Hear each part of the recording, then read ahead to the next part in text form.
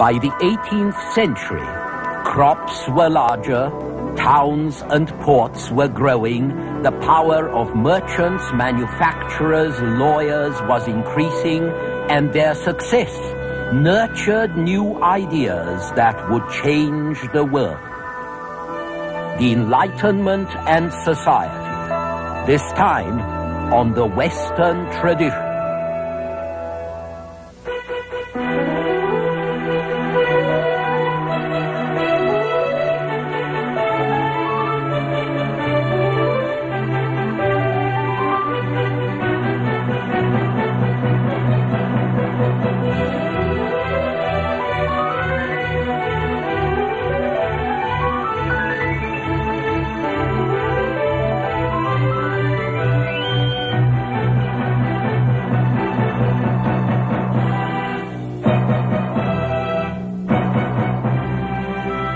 And now UCLA professor Eugene Weber's continuing journey through the history of Western civilization. It's stupid and absurd to burn people for their ideas. But it's just as stupid to believe that ideas don't matter. When you think that ideas don't matter, you can be tolerant about them, which really means that you're indifferent. The 18th century talked a lot about tolerance, just because tolerance was so rare, and it was rare because then, as today, ideas were likely to have concrete effects on the way society worked, on the way people thought, on the way they lived in society. Now, today, I want to talk mostly about these ideas and their effects. And the first thing to say about them is that whilst many philosophers were nobles, 18th century ideas were dominated by the growth of the bourgeoisie in the West, its growing self-confidence, and its self-assertion.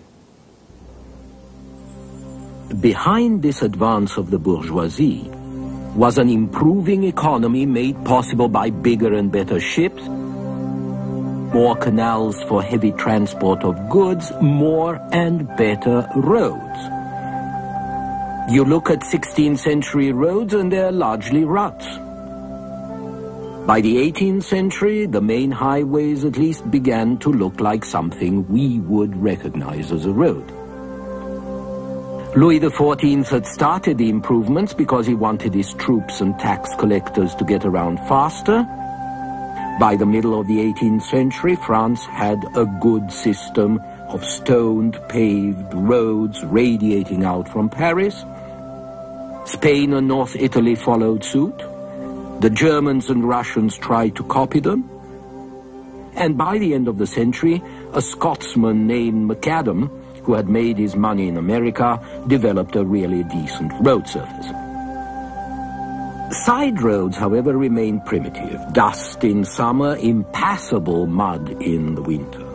Land travel wasn't going to be easy for another 100 years until the railroads came along.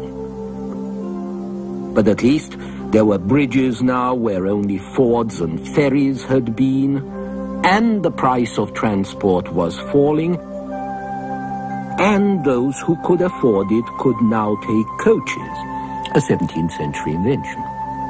And this inspired a new kind of pastime for the rich, something we call tourism.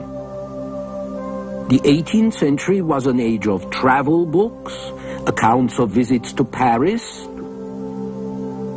to spas to take the waters and gamble and flirt, to Italy to see the antiquities, to Venice, which was a favorite pleasure spot, and since tourists have always liked souvenirs, and since there were no cameras, the Venetians developed the first picture postcards for rich visitors, vedute, views, that you could buy and take home and hang up and talk about. The most famous Venetian painters of the 18th century, Canaletto, Bellotto, the Guardi brothers, all these had large workshops that turned out masses of pictures of San Marco and the Grand Canal and other Venetian scenes. Two of the most popular works of the 18th century were in fact going to masquerade as travel books. The first are the Persian letters of Montesquieu about the impressions of two Persian ambassadors in Paris, and it suggests how curious and absurd the commonplaces of one society appear to members of another society which has different customs and takes different things for granted. The Persian letters came out in 1721. A generation later, in 1759, Voltaire's Candide presents a more bitter satire. Candide is about the travels and adventures of an innocent young man, a candid young man, who has been brought up to believe that all is for the best in the best of possible worlds, and who finds that the real world is very different from what the philosophers say. Both books are very funny about very serious matters. More significantly, both are relativistic, which is the effect that travel has on thoughtful minds. And this understanding that attitudes vary with individuals and environments, as Montesquieu makes the point, this notion was an important feature of 18th century thought. And there were other signs of progress. Farming technology improved, agriculture became more productive, fewer crops were destroyed by armies, and they were better stored. So there was more food, more people stayed alive, and the population grew. Most people still lived off the land, but a healthy agriculture meant a healthy economy in general, more exchange, more buying power, more manufacturers, growing towns, growing ports, and the growing power of merchants, ship owners, financiers, and the lawyers who drew up their contracts. All this happened first in England because England was spared the worst of the wars that pumped resources out of the continental states. She also had important resources of her own. Access to cotton, lots of native wool, the water power to turn textile mills, iron and coal to feed the forges and smelt the iron. And England had Scotland, which was a backward country full of forward-looking men. MacAdam came from Scotland.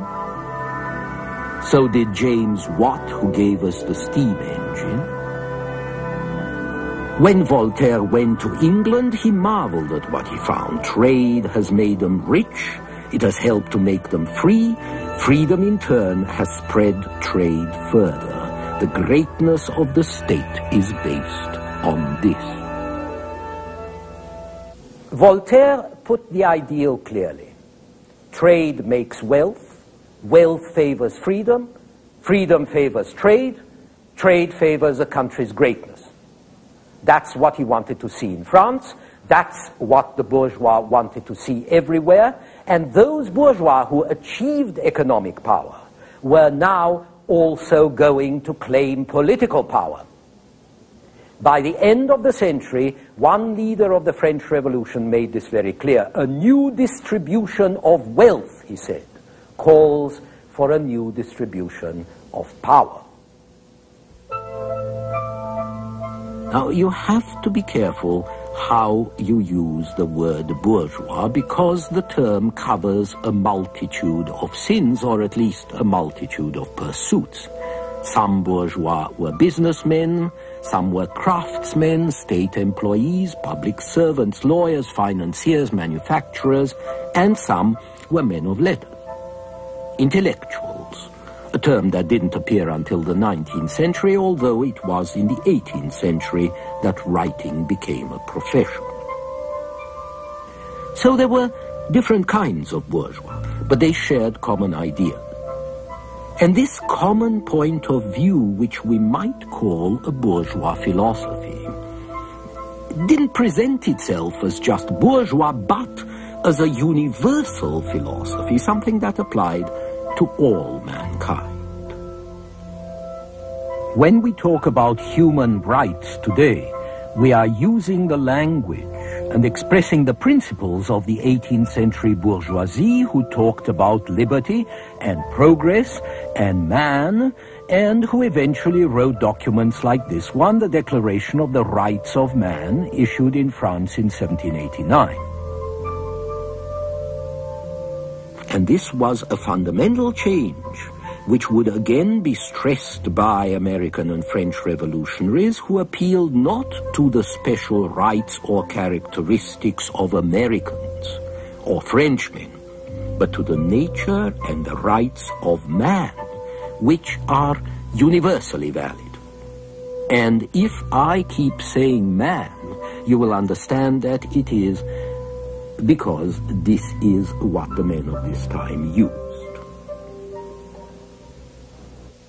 This was very different from what was going to happen later in the 19th century, when the proletariat, the working class, was defined as an independent entity, and workers were invited to adopt a proletarian, a class doctrine that was much narrower. But in the 18th century, the bourgeoisie identified its cause with the cause of all humanity. They were bourgeois, but they considered themselves simply as human, and the interests they pursued were not, as they saw it, class interests, but valid for everybody. So that today, when you talk about human rights, you are expressing the principles of the 18th century bourgeoisie. This universalization of specific principles and interests was going to encourage a hypocritical pretense that what was good for the bourgeois was good for everybody. But it was also going to inspire and to justify the demand that what is done to improve the lot of the bourgeois should be done to improve the lot of everybody. And this is another principle that still affects our politics today. Another novel and important aspect of the time was that these enlightened ideas were going to be more swiftly and more widely publicized than ideas had ever been publicized before or ever could have been. This, for instance, is a French caricature of the three social orders with the commoners on top. Not that propaganda, the systematic effort to persuade, was an 18th century invention. It had always existed. But mass advocacy, at least of a secular kind, only came with the better communications and exchanges of the 18th century, with broadsheets, gazettes, newspapers, and clubs, with more books and pamphlets than ever before, with drawing rooms, cafes, debating societies, and secret societies. The most important of these secret societies were probably the Masonic lodges. They had started in 17th century England, but they were spread all over 18th century Europe by the French, who counted over 30,000 brothers. Most of the great philosophers were Masons, like Voltaire and Diderot, but also aristocrats like the king's cousin, the Duke of Orleans, and a lot of foreigners, Frederick the Great, Mozart, Washington, Franklin. As a matter of fact, if you look at the medallions on the back of our dollar bill, you'll find that one of them is a Masonic symbol. The first principle of Freemasonry was a cult of humanity. This didn't challenge the power of kings, but it did challenge the dogmas of established religion. The Mason believed in God, but not in any particular God, not in the God of any particular church or revelation. And the Mason believed in reason, and in the natural religion only reason could reveal, so he wasn't impressed by religious rituals. He had his own, which we call deism. More immediately important, Masonic societies added to the number of clubs which spread the progressive ideas of Paris through the provinces, which provided a sort of capillary system for the new ideas to seep into the attitudes of the upper and middle classes. And along with ideas, the vocabulary changed radically. This is the time when the word social turns from sociability to society, and it acquires its present meaning as in sociology, as in social sciences. Now, this is when words like capitalist appear, when nation and national acquire their modern sense.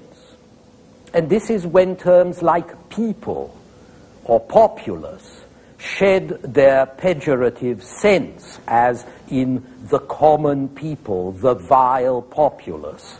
And they become, as the Encyclopedia of Diderot and Voltaire puts it, the most numerous and necessary part of the nation. This transformation of the vocabulary is a sign that ideas are changing and changing profoundly. A few words dominate the century: nature, happiness, virtue, reason, progress. Now, these words are not new, and they do not mean the same thing for everybody, but there is nevertheless a spirit of the times, a broad agreement on certain basic notions. It was assumed that through reason and science, people could understand nature and harmonize with its laws, thus progressing towards happiness and perfection. But first they had to know about nature and the nature of nature, what nature is like.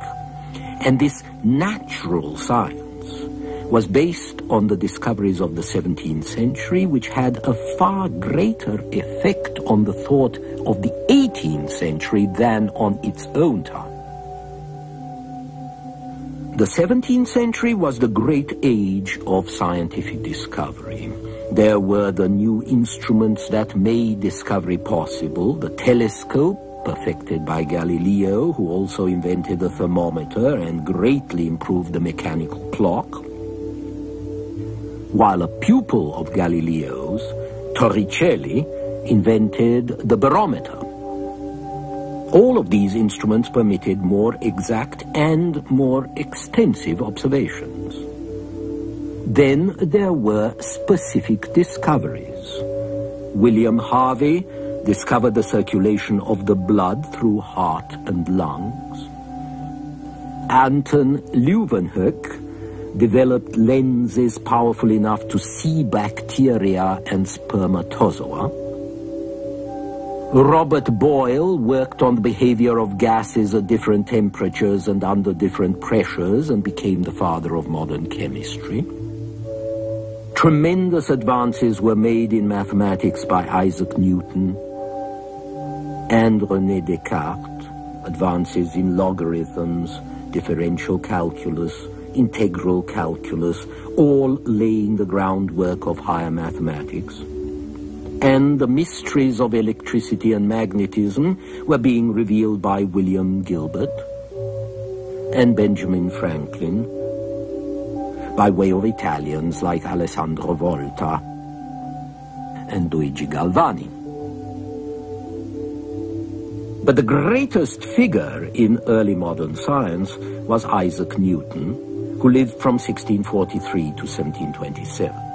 Newton laid the groundwork of modern physics by working out the mechanical laws of motion, and especially the law of gravity, the speed with which bodies descend to Earth. And the result of this accumulation of discoveries was a radical change in the outlook of educated people. When the 17th century opened, serious scientists might still believe in witches, When the 17th century closed, this would have been impossible because no scientist believed in the supernatural forces that witches were supposed to dabble in. In Shakespeare's time, people believed that comets were portrays. After Newton, they knew that Newton and Halley had calculated the movement of certain comets and that stars obeyed the laws of gravity just as planets did. So now human imagination accepted scientific law and began to reject magic and sorcery. As this book suggests, the mysteries of nature were to be unraveled by humans. In 1600, men had lived in the Middle Ages. By 1700, the mental outlook of educated people was modern. There weren't many educated people in 1700, but their number was growing along with schools and books and propaganda and debate. And as the news of scientific discoveries spread on the continent, it also affected their religious belief. You mustn't think that 17th century scientists wanted to shake anybody's religious belief. Newton himself was profoundly religious and a bit of an alchemist as well. But his discoveries took on a life of their own. After Newton, educated people knew that the solar system was kept going by its own momentum and its own laws.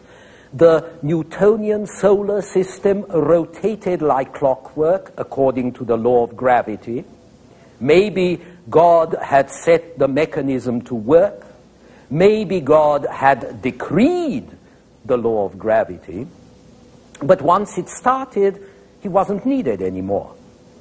And so to some, God became a figurehead, a kind of constitutional monarch. A creator indeed, but with no right to intervene in a universe that worked automatically according to the laws of physics and mechanics. You could still believe that the starry heavens proclaimed the glory of God. But the way the starry heavens worked was revealed by astronomical calculations. By the 18th century, the great discoveries of the 17th were digested and their implications drawn. Important medical advances were being made in fighting scurvy and especially smallpox. In 1783, two Frenchmen, the brothers Montgolfier, demonstrated their discovery that heated gas inside a fabric bag would cause it to rise. The Montgolfiers went to Versailles, and while the king watched, they sent up a large balloon carrying a sheep, a rooster, and a duck. A couple of months later, the first manned flight sailed over Paris, and by 1785, an American and a Frenchman had flown across the English Channel. The possibilities of science were obviously infinite. No wonder that everybody who was anybody dabbled in it. Voltaire studied mathematics and brought Newton to the general public. Another encyclopedist, d'Alembert, produced vulgarizations of science and philosophy for fashionable ladies. Diderot did chemical and anatomical experiments. And biology fascinated everybody. This is a sketch of Galvani's experiments with frog legs and electricity. So now we're in a world of science, of mechanics, a material world which it's important to exploit, to develop, in order to make people better and better off, in order to make them happy, which is itself a novel notion. Aquinas hadn't talked much about happiness. Hobbes and Locke had hardly talked about happiness. But in the 18th century, people hardly ever stopped talking about happiness. This had a great deal to do with the relaxation of religious restraints, both Catholic and Protestant. And now there was talk about happiness in nature, happiness in fresh air. This is the time when travel and sightseeing, and also walking, swimming, mountain climbing are first advocated for fun and profit. Happiness in a natural life. Noble savages are happy. Noble ladies and gentlemen try to go back to nature. And Marie Antoinette, the Queen of France, has a special farm built to see what natural happiness may be like. And above all, happiness in virtue and measure and reason. But there was a force even greater than natural happiness, one that was going to color the subsequent history of Europe and America as well, and that was utility, as we shall see in our next extremely useful program.